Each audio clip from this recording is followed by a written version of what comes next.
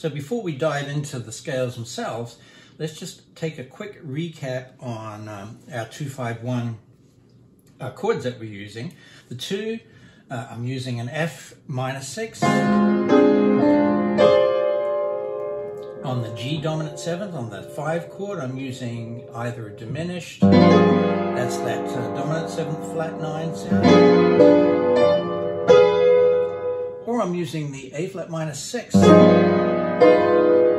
voicing, and then on the C minor I'm just using the C minor 6.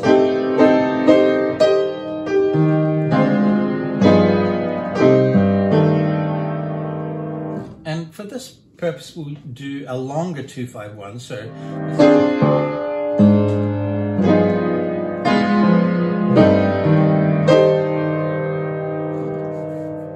and just again to recap on the scale outline that we're using, on the 2 chord we're using a D Locrian, which actually resembles a B flat dominant 7th but starting on the 3rd on the D.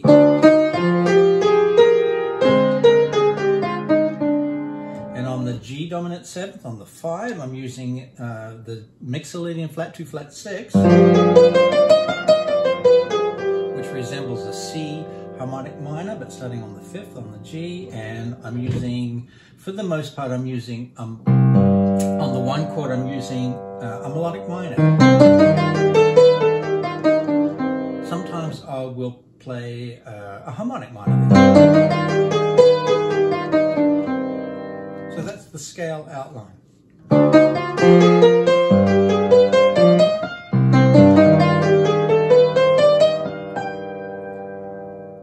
And let me run that downwards. So this time I'm going to start on the D, but I'm going to put a half step between the root and the 7th.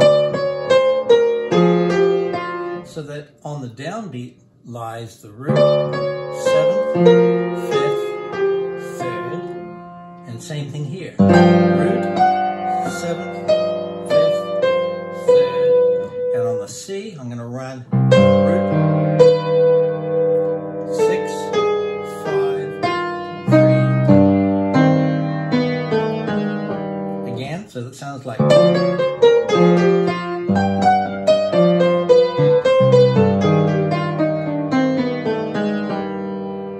So that's my little exercise of practicing the scale through there, starting on the root, either upwards or downwards. Now, one thing that I like to do is to anticipate and start on beat 4.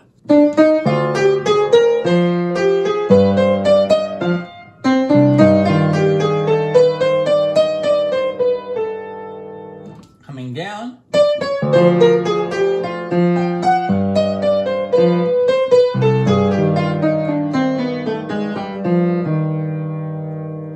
Let me do the same thing now, but starting on the 3rds. So I'm going to go to the 3rd of D minor 7 flat 5. 3rd of G. 3rd of C minor.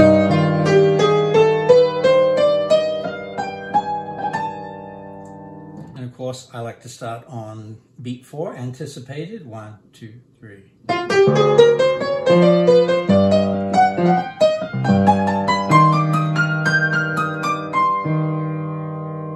Notice that because I'm able to land on roots, 3rds, 5ths, and 6ths or 7ths, I can change the direction as well. I'm going to get into that a little bit more in a minute. So that one coming down.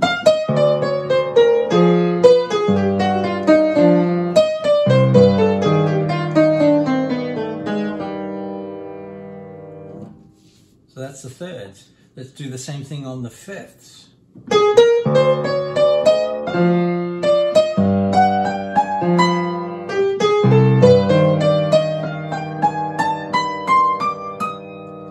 Now on the 5ths going up, you can see I started here. There's another pathway that actually works really well. Instead of doing the half step between this, the 7th and the root, you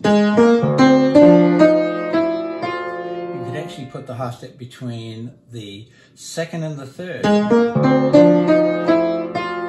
There's There's a sort of a scientific reason why that works out, but I'm just going to go with the fact that it sounds good. And then on the fifth, before I did the half step between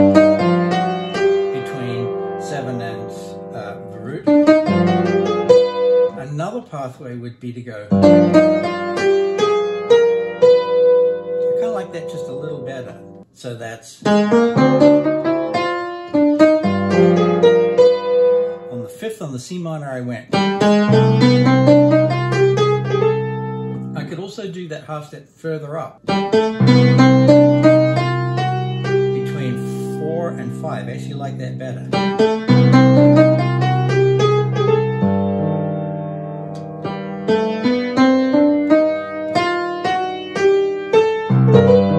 Or I could go to the 7th and then instead of going to the 6th. So there's a couple of new pathways going upwards. Let me do that one again.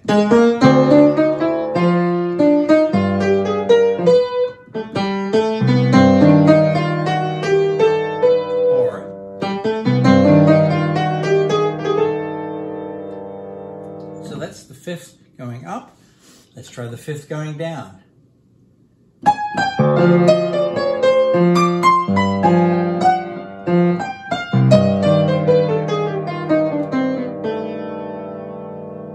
That's the fifth going down. And of course I did that starting on beat 4, which I tend to like to do. Okay, let's try the 7th and the 6th. So the 7th on D minor 7 flat 5. And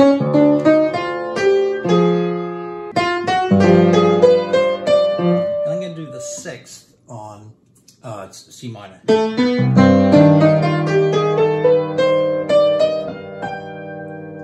And of course, I did the half step between 7 and 1. There's actually a different pathway you could take. I could put the half step between 2 and 3. I like that slightly better. On the dominant 7th, G dominant 7th. I kind of like that one. Toss up between those two. Or this one. Either. And then the 6th. Now on the C minor, I could also start on the 7th.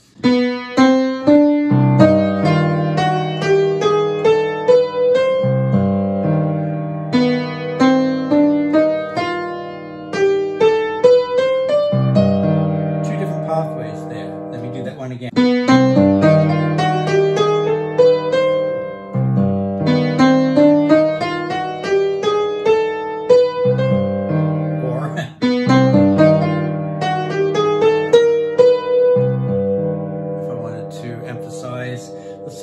So there's, several pathways for the 7th/6th going up. Let's do downwards. I'm going to do the 6th here. I could have done the 7th. Or the 7th this way.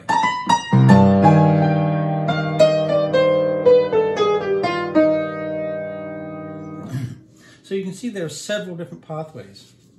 Now going back to the C minor for a second and starting on the 5th coming down, there's another possibility here. I'm going to get to this in a later episode, but if I treat the 4th as a chord tone, which is nice, it's kind of a more contemporary sound, I could actually play, I could do a half step between 5 and 4. So again, if I do the 5ths,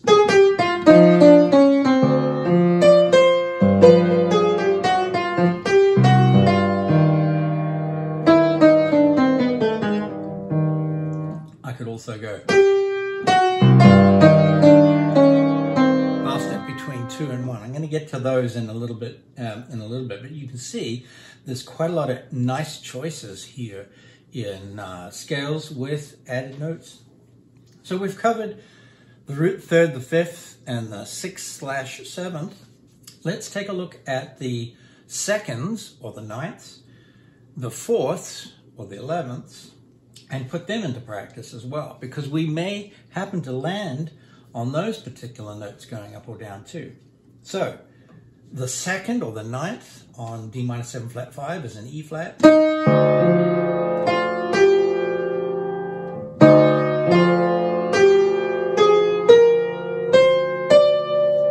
So it takes a while for me to get to a root or third or fifth or a seventh, so I could just do a half step here.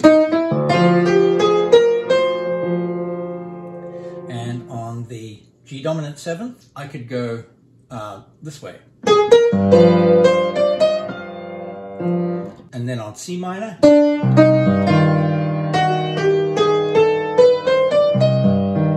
me do that one again.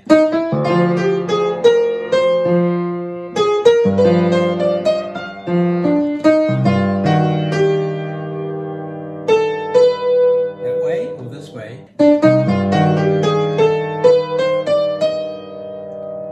So that's the ninth, or the second. Let's do that one coming down.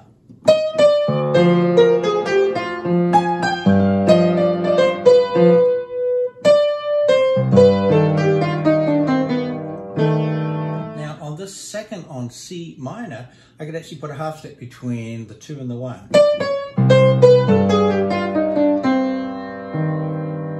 So there's two options there. Run it straight down the scale, using the 7th as a strong chordal tone, or half step. Run that one again.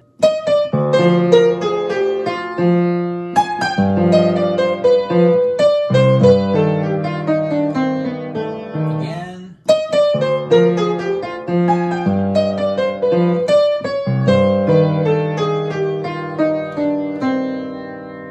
Or just what I mentioned before about the 5th. And a half step between here. Some whole lot of different options, but good ones. Try them all and see what you like the sound of. Okay, let's do the 4th or the 11th. I'm getting up to the 7th as quick as I can. Or there's a different option. This is the 4th on G, dominant 7th. Or either's good. I think I like the second one better. And then on the C minor. Or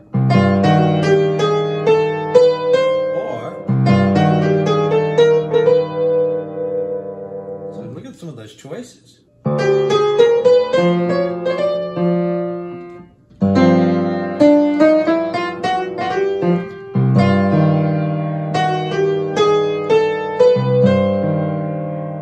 Some different choices, all good. And let's me just run that one coming down.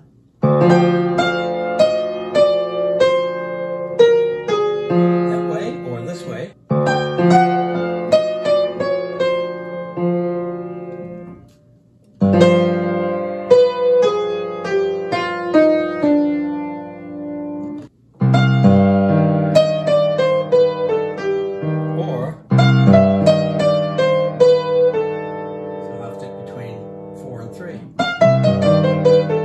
So let's do that one.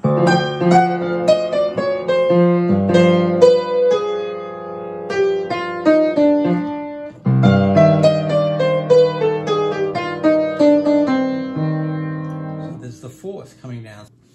Now on the D minor 7 flat 5, the one that we haven't looked at yet is the 6th. If you look at that, that's actually like a B flat dominant 7th. There's another pathway.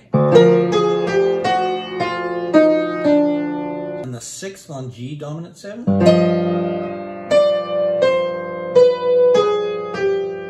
It's a long way coming down. down. So you could do this actually, because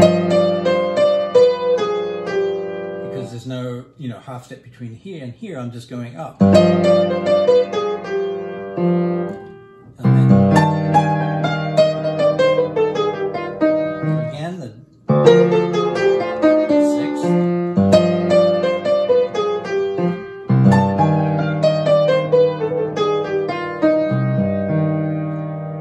The sixth going up.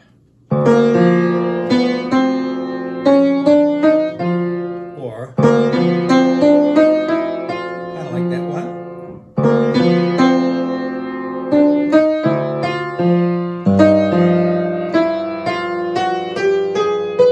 Or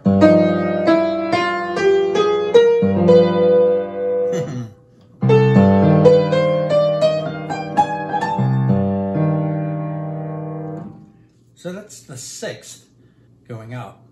So there you have some scalic options. Now, because you've got all of these root thirds, fifths, and 6/7ths landing on downbeats, it just means that you can change the directions really easily.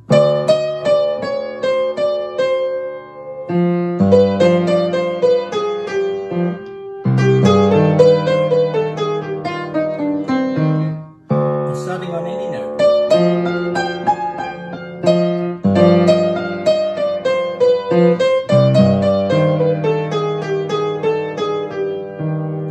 So come up with, maybe, you know, write out a few exercises of your own.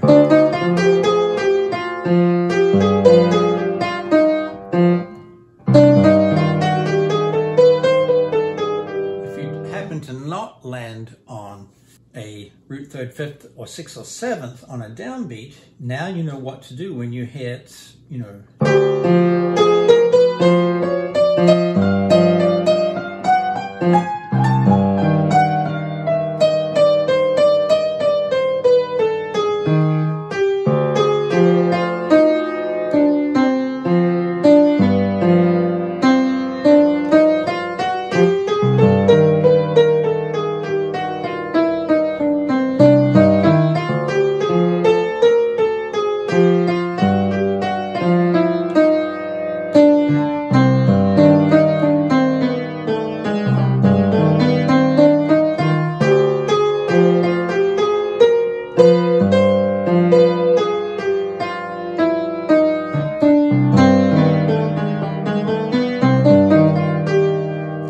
just keep going on in any direction and just utilize those rules, if you will, that we just went through. It just means that if we want, we have the option to just keep a scale going up or down when we want to just extend that scale-like sound.